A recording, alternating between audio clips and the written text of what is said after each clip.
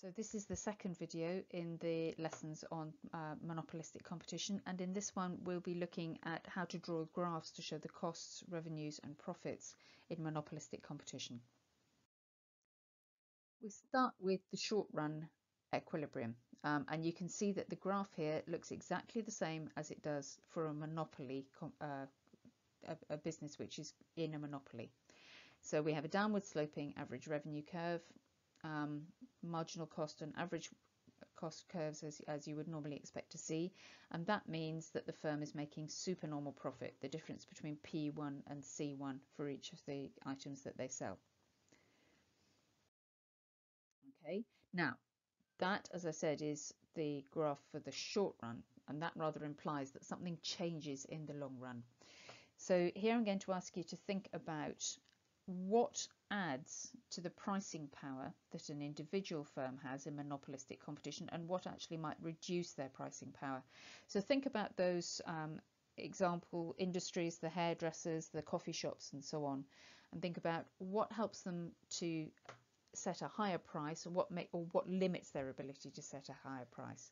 Stop the video for a moment, think about those ideas, jot some ideas down and restart when you're ready. So here's the first one that we have for you. There will be many competitors. We said that there are lots of producers with similar products and services. So the price elasticity of demand is quite elastic, and therefore the price will be more competitive. They have to take that into account. However, point two, because they have some product differentiation, that means that they can charge a different price. And that price can reflect the particular qualities of their product or service. That doesn't necessarily mean they charge a higher price. It may be that their unique qualities are that they appeal to a market which has a lower disposable income, and they want to charge a lower price to reflect that. And thirdly, we've got low barriers to entry and exit. So they have to price competitively because it's easy for new firms to come in and compete with them. So what does this mean for monopolistic competition in the long run? Let's follow through a chain of analysis of what might happen to change the situation. We know that barriers to entry are low, and we know that supernormal profits are available. That's what we showed in that first graph. So those supernormal profits will attract other firms into the industry to enter, and it's easy for them to do so because of the low barriers to entry. And that means that supply in the industry as a whole increases. But demand for the industry doesn't necessarily increase, at least not in line with the increase in supply. Therefore, each of the incumbent firms, the firms that are already existing in the market, loses some of their customers to some of these new entrants, and they have a lower level of demand than they had before. So bearing in mind that process that we've just worked through, how is this graph going to change? What the graph on the screen shows, again, is the short run supernormal profit making equilibrium in a monopolistically competitive market. What I'd like you to do is to see if you can sketch that graph as it stands now and then change the average revenue and marginal revenue curves to show what happens to them and to the profits available to the firm on this graph when others enter the industry in the long run. So stop the video, sketch down this original graph and then add to it some new curves to show the changes, and restart when you're ready.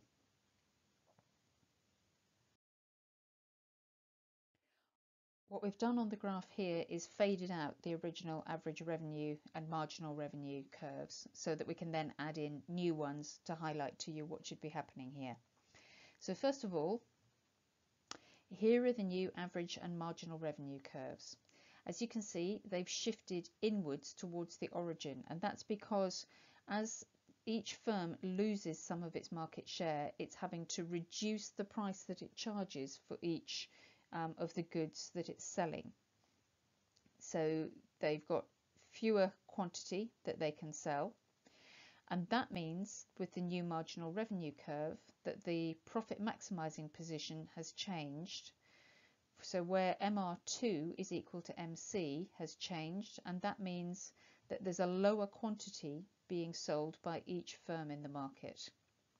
Not only that, but if you look at where that vertical line touches the average revenue curve, it's also touching the average cost curve. It's now just tangential to the average cost curve and just touches it, but there's no overlap where average revenue is greater than average cost. So at P2, C2, both at the same point, they're no longer making supernormal profit, they're making just normal profit instead. So what we've done on this slide is simplify that graph a little by taking out the original average and marginal revenue curves and just retaining the AR2 and MR2 curves so that you can see what's happening a little better here. And we can see that the profit maximizing position has shrunk as there are fewer customers for each of the firms because more firms have entered the market. And we can also see that yellow triangle in the center, and that shows the deadweight loss to society. And the reason for that is that the firm is not producing at the minimum point on the average cost curve. Now here's a question for you. Is this firm in monopolistic competition being efficient in the long run? You may want to stop the video for a moment and have a think about the different forms of efficiency and whether you think that they're fulfilling them. Restart when you're ready. Well, we can see that they're not productively efficient because they're not producing at the lowest point on the average cost curve where AC equals MC. They're also not allocatively efficient because they're not producing where marginal cost is equal to average revenue. We can also see they haven't got supernormal profits, so the likelihood, according to this theory, is that they're not dynamically efficient. They don't have the supernormal profit to be so. Now that can be quite complicated to draw, so here are some suggestions for the best way to draw the long run position of monopolistic competition. So the suggestion is that you try doing it in this order. Obviously you start with the axes for your graph and then draw the average cost curve, then the average revenue curve, and make sure that it's price elastic and that it is just touching the average cost curve, but don't try and make it that tangential point at the lowest point on average cost. You can't do that, but it will be just touching the average cost curve to the left of the lowest point on the average cost. Third, now draw the marginal revenue curve. So that of course will also be price elastic, and you know you always draw the average revenue, the marginal revenue curve about half the distance between the price axis and the average revenue line. When you've got those in place, don't do marginal cost yet, but next draw a line down from that point of tangency where AR and AC just touch. Draw a line down vertically from there to the bottom axis to find the quantity of goods being produced, and then go back to the point of tangency and draw across to the vertical axis to find the price and cost which are being charged. And finally then you can draw the marginal cost, which must be on the marginal must equal marginal revenue on that line from quantity to the point of tangency between the average revenue and average cost curve. If you look back at the graph, you'll be able to see that that's the case, because it's also that marginal cost must also pass through the minimum point of average cost. So that's the tricky bit to add into your graph. That's why you should put that piece in last. And the best piece of advice here is that practice makes perfect. So I would suggest that you try copying through the list of the order in which to do this a few times in order to make sure that you practice getting it right. So having said that, we could now say that we could now evaluate something about this theory that we've just gone through by saying that actually that stable long run equilibrium which you've just practiced drawing is unlikely to happen in practice. Let's think about why. First of all, in the long run, the representative firm in the market is making normal profits. That's what we showed on that graph, that they will only have normal profits available. In reality, though, firms are constantly looking for ways to keep their average revenue greater than their average cost in order to try and maintain some supernormal profits. So the market is constantly changing because of that. New products come and go. Some new products are good, some new products are less good, and so they disappear more quickly. Some products change, and businesses are constantly trying to maintain some slightly more inelastic, price inelastic demand. So existing products within the market go through a product life cycle. That means that at some stages they will sell more, and that their sales will be growing, and then new products will come onto the market and that will affect their sales, and their sales will grow more slowly or even shrink. But the length of that product life cycle varies from market to market, depends on the business, the type of business that you're talking about. But also, of course, what you often see is that businesses, for example, coffee shops, might spend very heavily on marketing their product. They might try and use innovation to extend the life of their brands, or to extend particularly the profit that's available to their brand.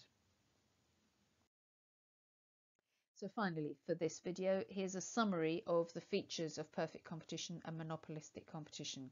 And your task is to see if you can fill in the grid. So either on your worksheet or on a separate piece of paper, copy this down and then see if you can fill in the gaps on that worksheet. And when you've finished doing that, you can restart and go on to the next slide.